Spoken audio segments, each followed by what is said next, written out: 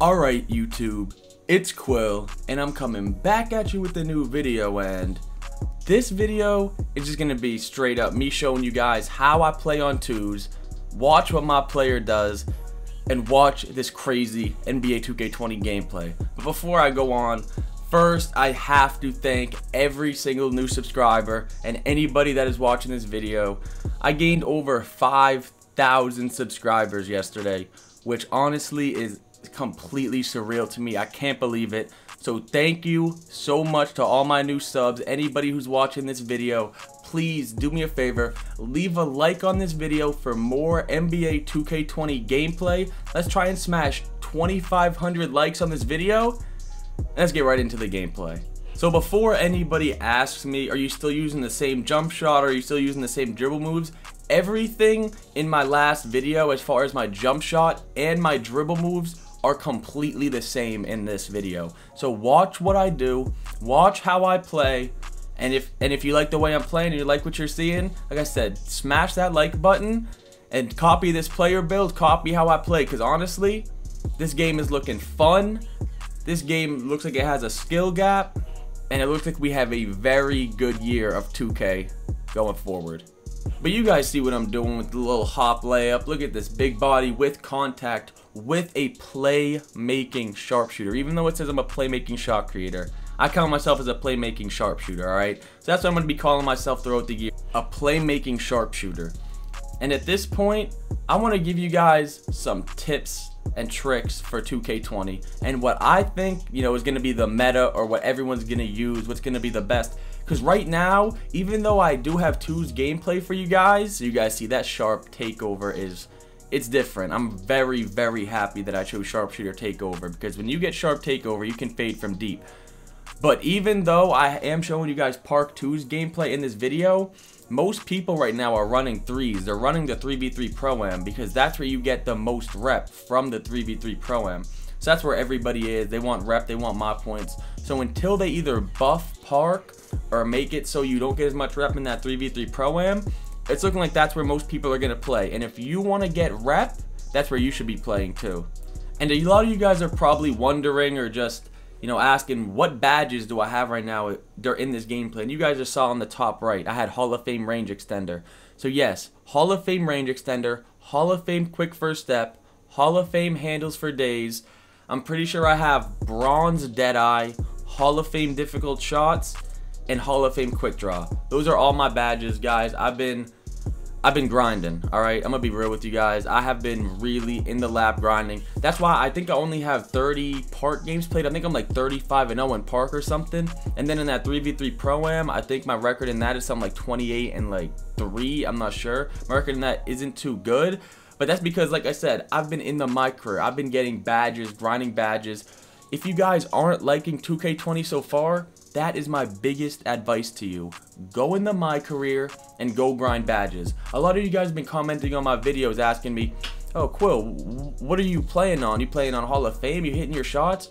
I'm gonna be honest with you guys. Hall of Fame this year, at least as of right now, is way too hard.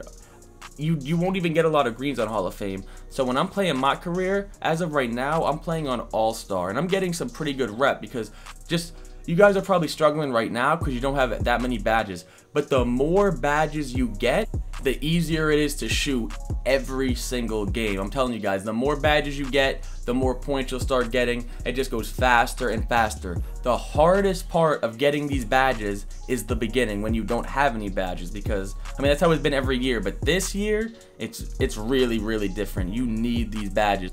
So I hope you guys have been enjoying the gameplay so far. I did show you guys 2 games of just, you know, me playing twos, and this is how I normally play. Like I said, if you guys do want to play twos, even Park 3s, you guys can copy this play style. I said in my last video that this game, 2K20, is giving me a 2K17 vibe. And that's not because of, you know, the movement, the dribbling, anything. Well, kind of the dribbling. It's mainly because you want to do one move around a screen and take the shot. And this year, when everybody gets their badges, I feel like this is the year that you're going to be able to shoot consistent greens. Sharpshooters are looking super overpowered right now. So if you did make a sharpshooter, props on you. It's looking like you made the right build, okay? Because sharpshooters are hitting everything right now. As you guys see, my partner Drowsy tries shooting a 3. It doesn't really work out. But I am spraying whites in this video, guys. I'm definitely shooting greens, but I'm also shooting a lot of whites. And that's because I don't want to be that YouTuber that lies to you guys, you know what I mean, and say, oh yeah, look at what I do, I literally shoot green every play. Because let's be real, that doesn't happen. I definitely have those games where, you know, I'll shoot 5 for 10, you know, everybody has those games right now. That's just how it is.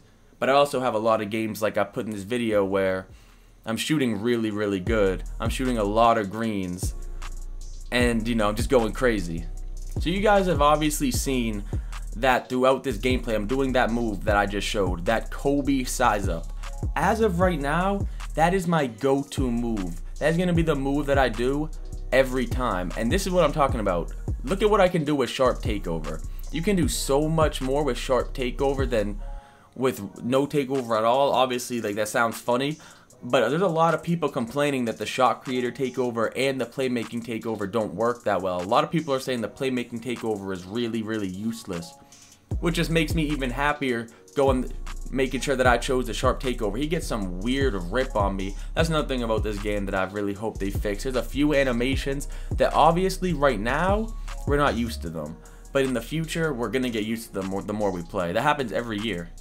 So right here, you guys see I have my takeover. I tell Drowsy, let me see how far I can shoot with my takeover. Let's see if I can shoot from real deep. And you guys see a full bar white, but it does go in. Hall of Fame range extender, remember that. And this last game here, I put this gameplay last, so anybody that's still watching, this guy that we're playing right here, this guard, this 91 overall, he had Hall of Fame quick draw. Sorry. He had gold quick draw, Hall of Fame range extender, and Hall of Fame flexible release. So it looks like he was in the myplayer grinding just like me. He is a 91 overall, so he's definitely grinding. He knows what he's doing. But I locked him up this game. I pretty much showed that playing defense on sharps is really, really easy. But this is just, you know, a comp game for you guys. If people, you know, say, oh, Quil, all you're doing is uploading against bums, that's why you look good. When, to be honest, those first games that I showed, those weren't even against bums. Everybody in those games was a pretty high overall. But you guys see this dude shooting very early with all those badges. Drowsy kicks out. Honestly, I should have taken that shot. A big thing this year is taking open catch and shoot shots. And you guys just saw me miss a deep fade. That's another thing that I wanted to talk to you guys about, because I hope that I'm not the only one that feels like they need to update it where it shouldn't take so long to take a standing shot, if you guys know what I mean. I feel like it takes forever to stop and actually take a standing shot. I don't know if I'm the only one, but it's like if I run around a screen, I have to do one of those new weird hesitations or stand there for like a good whole second before I can take a standing shot, and I have to fade. And fading in this game is super like, it's inconsistent. You guys see Bronze Deadeye, Hall of Fame quick draw, Hall of Fame range extender. You guys see the badges popping up. I hit that man. I'm pretty sure that was a 30% contested, which in this game is a lightly green. 2K20 is a massive W. So like I said in the beginning, if you haven't already subbed, please hit that sub button.